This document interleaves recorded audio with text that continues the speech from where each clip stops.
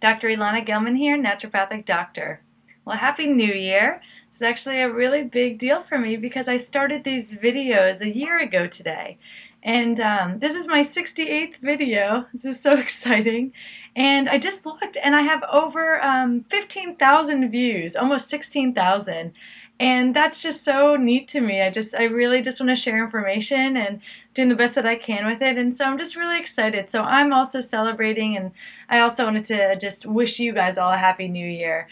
Things come to an end and now we're about to start beginnings, and I'm really starting to create a lot for 2014, and I wanted to give you a heads up that I'm going to take a little bit of a break in January. So I'm going to recreate these videos and redesign them, and I'm just going to take a few weeks in January to revamp them, and then I'll be back.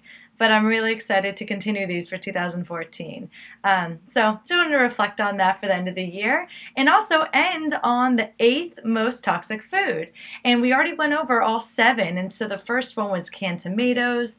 We went through choosing grass-fed beef over conventional beef. We talked about staying away from non-organic potatoes and always choosing organic potatoes.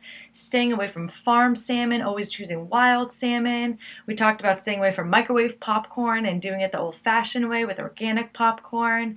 We talked about in our last video non-organic apples and how bad and how highly sprayed they are, to always choose organic apples. And today is our last one. Our 8th most toxic food is soy, and it's not just regular soy. It's genetically modified soy.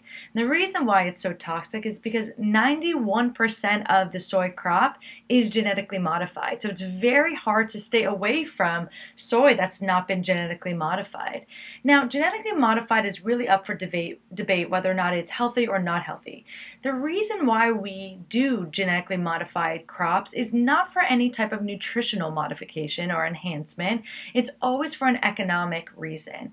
Now, there's a lot of genetic mutations, there's a lot of DNA replacement that goes on, which changes the proteins and changes the nutritional component of the food. And studies have not yet shown whether there are ill effects on people, which is good news, but they haven't yet found a long enough series of studies that really have proved whether or not they're dangerous or not. Now, in other countries other than the United States, genetically modified organisms are banned.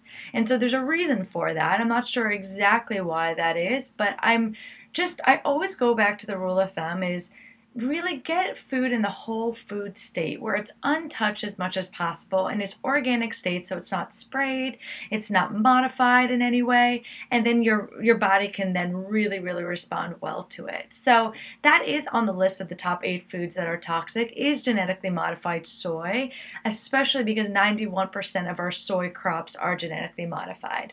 Now, in addition, there's a lot of debate over the isoflavones and the phytoestrogens in soy and that being harmful. There's toxins such as phytic acid that can bind nutrients that can cause soy to be toxic, but that's besides the point why soy could be dangerous. Really, why I'm just honing in on this is just because it's a genetically modified organism.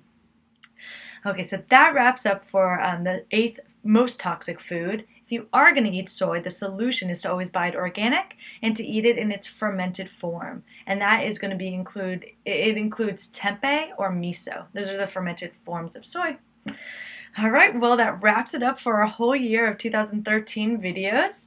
I want you guys to enjoy your new year and your break, and I look forward to coming back after a few weeks of taking a little bit of a break myself in January so I can revamp these videos and really just be able to deliver something that is of value and something you guys can really take home and really help your health and well-being, because that's the only reason why I'm doing these videos. So enjoy the last bit of 2013, and Happy New Year to all of you.